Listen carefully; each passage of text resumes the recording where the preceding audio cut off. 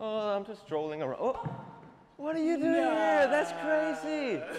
I can't believe it. In this studio, all this time. I don't even know. Been here this whole time? You want to sit down? Let's sit down.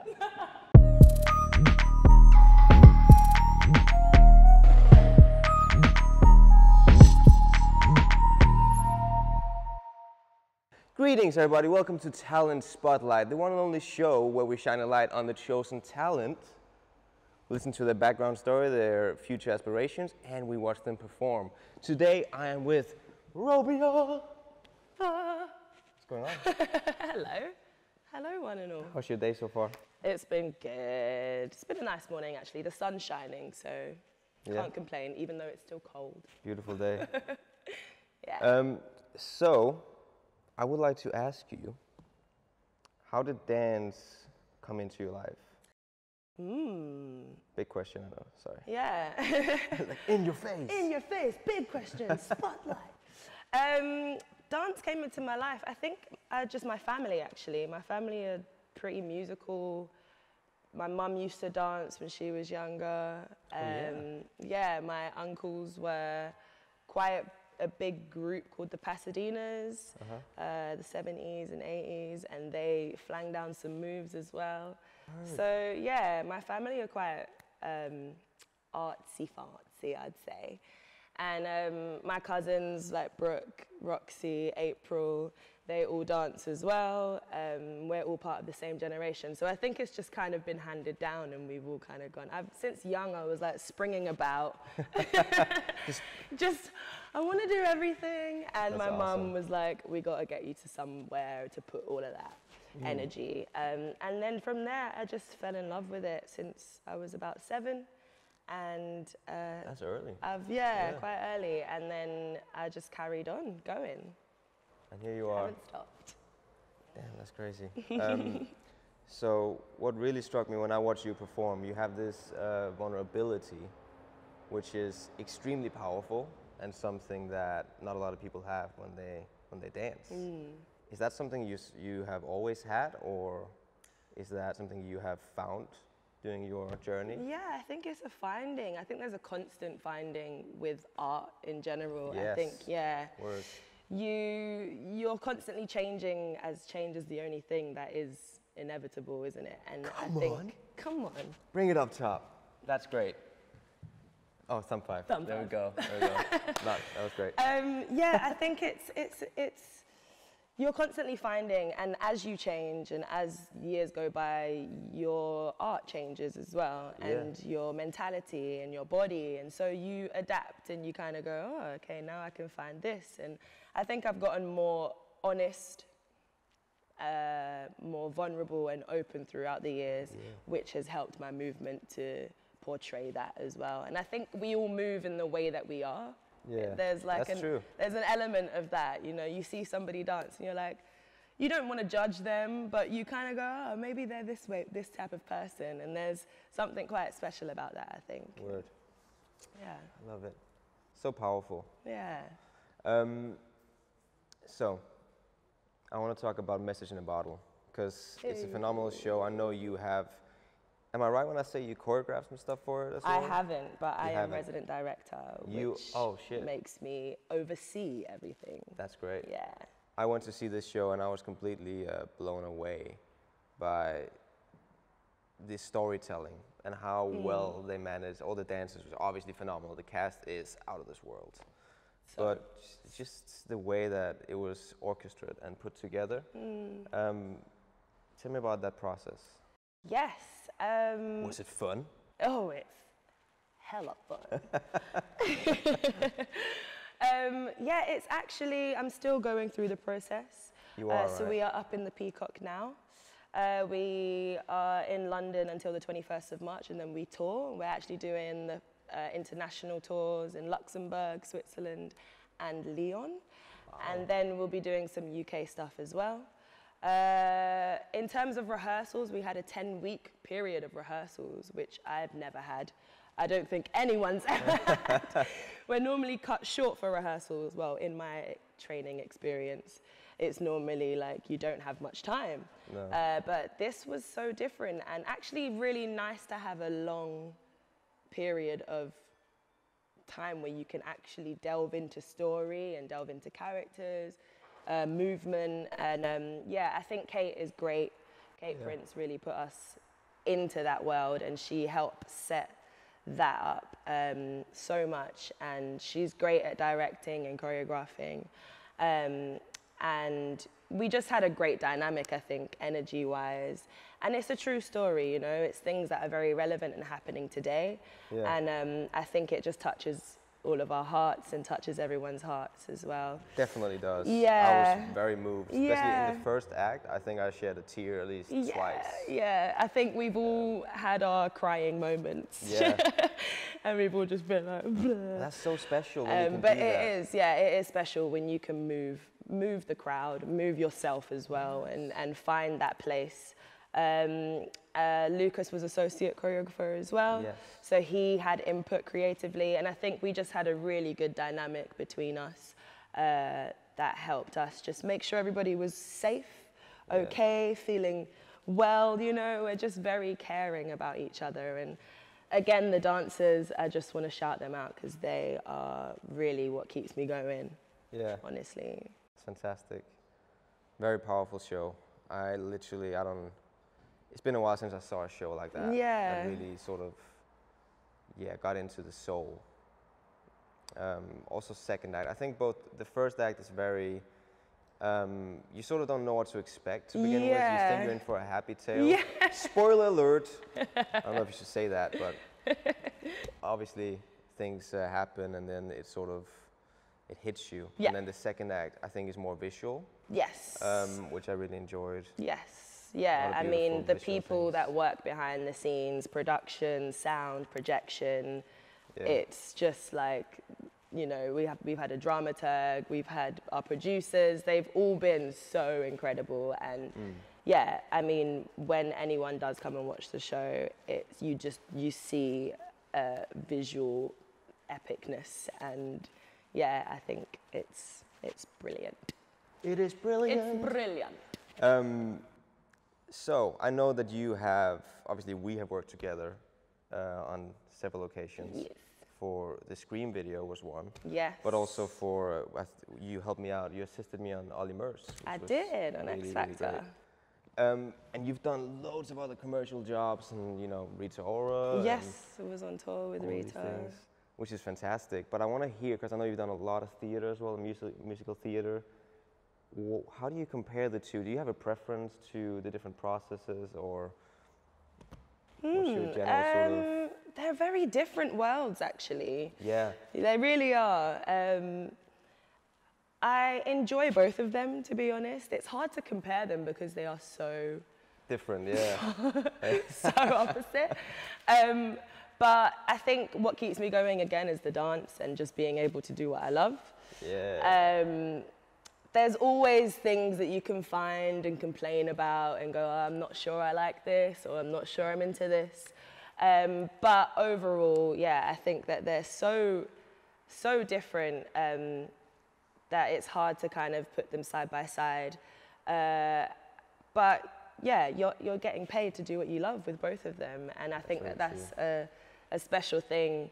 And I've managed to find the right kind of people to work with within those worlds as well. I think you have to be with the right energy and what makes you feel right, you know? And if you're just jumping into something that's like, you know, you're not gonna have a great time, or you're already not feeling quite settled within it, then I think you're doing it for the wrong reasons. Whereas if if you found something and you're like, okay, I'm gonna jump into this world, but I feel okay with the people around me, the dancers, the directors, you know, you have to really take account into all of it, what's gonna make you feel happy. And as long as you're happy, you're good, you know. That is so, so true. I completely agree. I think it really is about making yourself happy with the process, but really, essentially, it's about the people.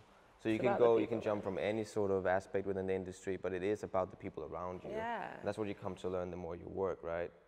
The more experience you have, the more like it's not about the big names or the big whatnot. Yeah, after a while you just kind of go, as long as I've got good people around me, it's all good. I think that's important to remember and to remind people of sometimes. Yeah, I agree. I 'Cause agree. it's a luxury when you have good people around you, for sure. Absolutely. I was going to ask you so many things. All the things.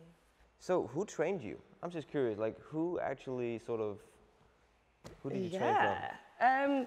So I started when I was about 7, and I started doing kind of street dance, and I was in a group called Exposure.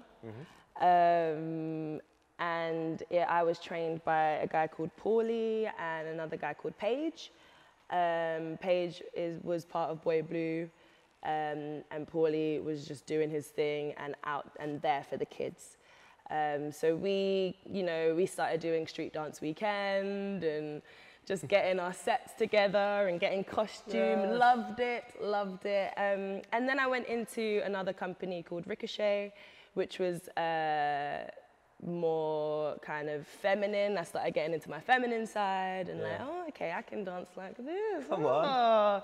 And that's when you're a teenager as well. You think you're like 2,700, and you're not. No. But it was such a good time as well. That really pushed me, that company, and pushed my dance and made me go, okay, I can do more than what I think my body can do. And then I joined. I auditioned for the Brit School, and so that's where I did all my technical training, my ballet, jazz, tap, etc. And then that's when I was like, oh, okay, my body can do even more than what I think it can do. Yeah. And that was some of the best 4 years of my life. 100%, my teachers were amazing, and really they look out for you. And it's a great school for that. And then I became, from Ricochet, we molded into Definitives, which Glenn Hudson is now training everybody up. So that's when I started getting into my own thing as well, and musicality became big, and just music and dance just became like a real thing. And then I started creating my own pieces and getting onto my own stuff and getting a bit more abstract and a bit weird. Yeah. And I enjoy the weird. Yes. Yes for the weird. Yes for the weird. Always. Yeah, so I started getting into that, and my teachers from Brit supported me and wanted me to do stuff, and I started working with the Royal Opera House, Hoffestschekter, and just other little things that kind of happened as I got through, and yeah, it's been fun. So yeah, that's my training really, in a nutshell. I'm a fan. I'm a huge fan. I'm a fan of you. No, I'm a fan. No, I'm a fan. No, I'm a fan. So nowadays, social media has, obviously, it's sort of changed the industry in many ways and the dance community. Do you think it is for the better or for worse, or maybe potentially both? Yeah, it is. I think it's both. It's so both. I think not even in just art, but just general life, it's like a 50-50 thing, isn't it, with social media? It can be so positive and so good and help people push their talent and their art or whatever they're trying to, whether it comes to fashion, makeup, it's just all out there now. But then it can also, people get really self-conscious about it, and they're like, oh, maybe I shouldn't do this, and you see people deleting posts, and then you see them putting things back up, and it's a weird dynamic. And I think if you've grown up in it straight away, there's almost, your life evolves around it a little bit, which is interesting, because I grew up in a time where it was like coming into that. So we didn't have smartphones when I was growing up as a kid. I had Snake or Nokia, Me too. I love Snake. Loved Snake. Best game ever. Best game. I was terrible at it. It was great. But this was what we had, and we had one computer in the house, and that was what I went on after school on MSN, just to see if I can chat to people. But it just slowly started getting more social and with everybody, and Facebook. Now it's just a lot here. And for me, I think it's a 50-50 thing. I think it's how you use it and what you're using it for. Personally, I try to use it just for my art, because I think it's a good platform for advertisement and marketing. here and there for personal stuff, but not as much, because you don't really, I think that you got to reserve a little bit of stuff for you and keep your stuff special, you know? I agree. Not everything needs to be out there, so completely agree. yeah. I think it's it's important to use it as a tool. Yeah, you know, absolutely. and not let it sort of control Take your over. actions. Yeah, because it will if you let it, and it's important to sort of separate yourself from that a little bit. Yeah. So, what makes you happy? That's a great question. That's a great question. What makes you happy? It could be anything. What makes me happy? Do you know what? I like simple things. I like the little things. I like having a cup of tea in the morning. I like sleeping. Yeah. I like seeing my family, giving a hug to my mum. These are the things that make me very happy, you know. Dance, of course, fulfills me in all kinds of ways, and keeping up my talent and my art. But really, the simple things in life, just the way that, you know, if you see somebody on the train, and even being in the show, and sometimes I don't watch the dancers and I just look at the audience reactions. And people watching. Yeah, and those things just really, there's such a nice thing about that makes me feel quite fulfilled, because you feel like you're the only person and you're just watching this movie, and you know, you create your life, you know, you have the power to make yourself feel good as well. And I think you can choose those moments, even in the dark times, you know, you can build yourself up. And it is about having a strong mentality and a strong willpower to get there. But I think, yeah, you can always find something that, just even if you walk outside and just take a breath of the fresh air, you can go, actually, do you know what, life isn't that bad. And it's not that deep, and yeah, it's quite simple, and those are the things that make me really, really happy, actually. I think that's such a good answer. Jesus Christ. That was fantastic. I was like, yes. Yes. Preach. Robia, please, yes. Please, that's so great. Okay, where do you want to go next as an artist? Yeah, it's a good question. I am open to it, actually. I'm really open to You've whatever. done so much already. Yeah, I've done a few things, and I've dabbled in so much. I think at the moment, I'm so focused on making sure the company is okay, and making sure Message in a Bottle is going well. We're going till June. So it's taking up my life, and that's where my headspace is at.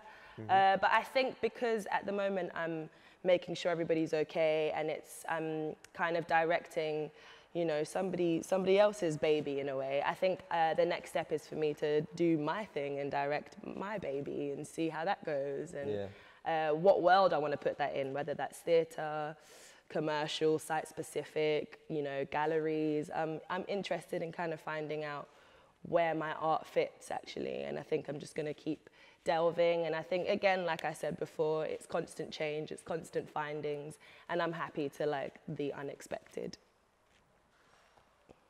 Well, thank you so much for being on this show. It's a pleasure. Really appreciate it. Thank you for having me. You want to tell us what you're going to perform for us? Yeah, I'm just going to freestyle today. Come on. Bring it. Yeah, it's actually my cousin, he produces, and he mixes between hip hop and like soul. So yeah, I'm just going to have a little freestyle moment. It's been a minute. Been doing a lot of choreography. So I'm excited to just have a little like, hey. Yes, and we're excited to watch it. Thank you so much for being on the show. Pleasure, mate. Bring it in. Hug alert. Hug alert.